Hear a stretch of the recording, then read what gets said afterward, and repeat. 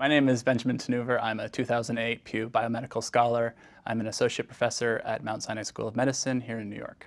A virologist focuses specifically on the study of viruses. There are many different types of viruses, just like there are many different types of animals and plants, and every virus has its own unique attribute. In some cases, it's very basic knowledge. So we're just trying to understand how a virus works, how the cogs run in the cell in order to allow the infection to proceed. At my lab, in my research, we do a lot of work with influenza. But I started incorporating a new aspect into my research, and that were these very small little RNAs called microRNAs.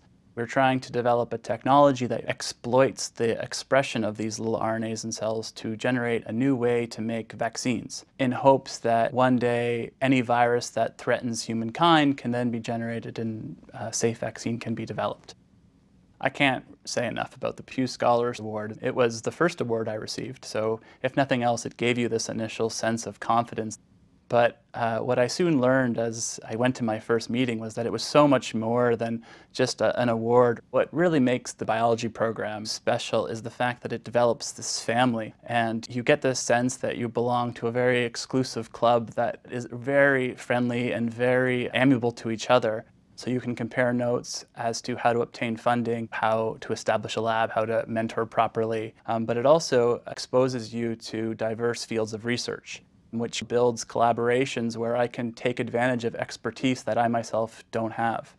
My own research, which is very virus and vaccine related, has been greatly influenced by many of the Pew scholars who study the microRNA in development, which really are two diverse worlds that we've now brought together largely because I've met these people at these Pew meetings.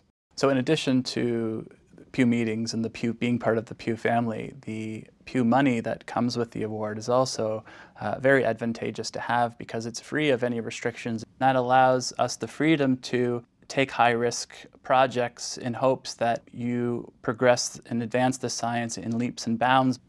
So while taking bigger risks might fail, those are often the same projects that make significant leaps forward.